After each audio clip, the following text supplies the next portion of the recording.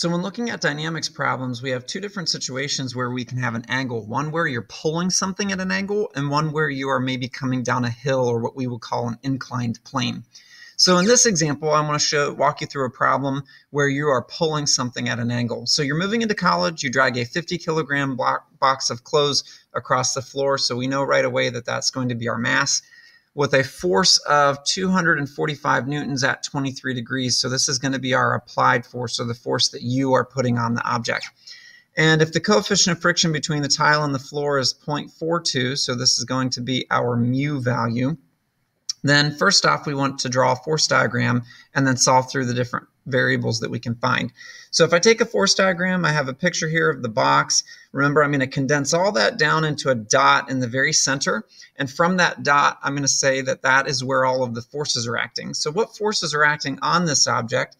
We can pull a bunch of different ones out, but the first one is we have this applied force. So we have the applied force pulling this way of the 245 newtons at the 23 degrees.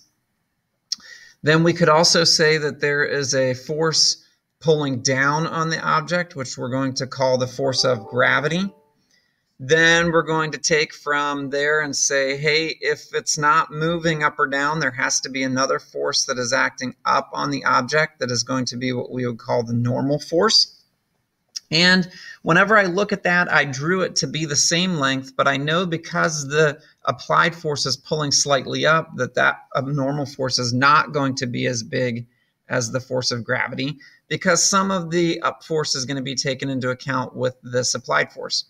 Then I'm going to also have another force that is acting because I have the coefficient of friction. There's going to be a force of friction that is acting in the opposite direction.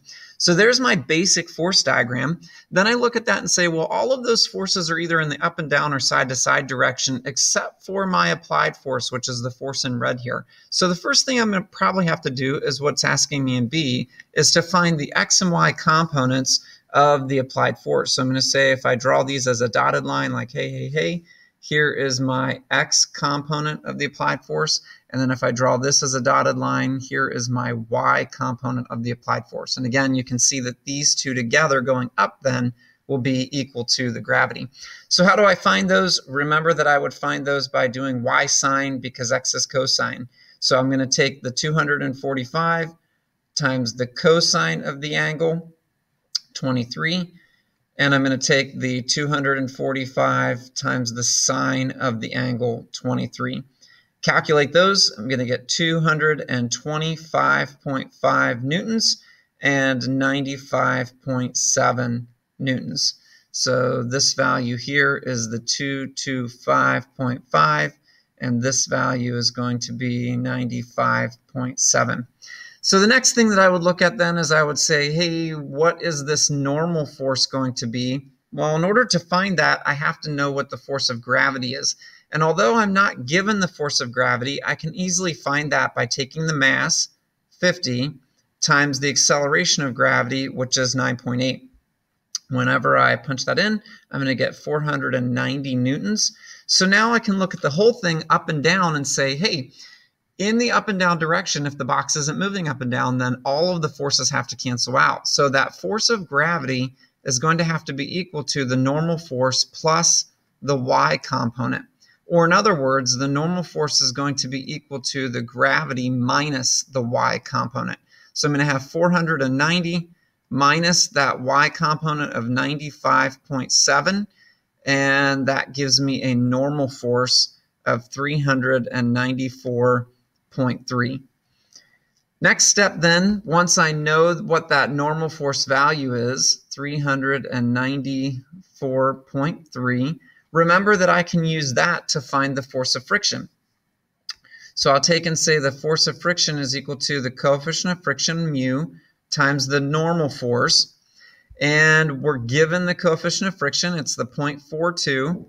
We're given the normal force, which was we calculated the normal force, which is this 394.3 newtons, 94.3 newtons,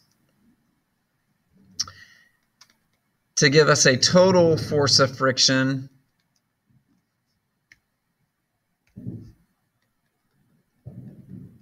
of 165.6 newtons. From there then, so this is going to be 165.6 newtons. So now when I look at my force diagram, it appears that I have all of the forces on it. Remember that when we broke up our applied force into its components, we really get rid of it. Then we looked at the up and down forces and said, hey, they all cancel out in order to give us this force normal value. So they go away. So the last step is to look at that and say, hey, the only forces I have left are in the left and right direction. So I can find the acceleration from that by saying that F equals ma. The net force, or the sum of all of the forces, has to equal the mass times the acceleration. So that x component minus the force of friction will equal ma. I'll take the 225.5 minus the force of friction, 165.6, equals the mass, 50, times A. Subtract those two, divide by the 50, and the acceleration comes out to be 1.198 meters per second squared.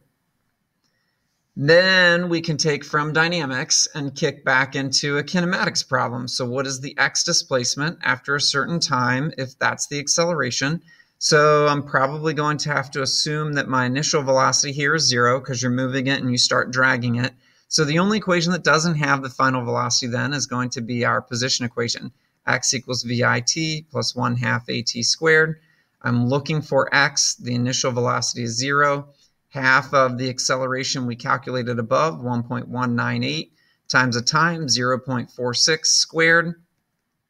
And that comes out to have an x displacement of 0.127 meters. So that's how we would do a dynamics problem that is you pulling something at an angle.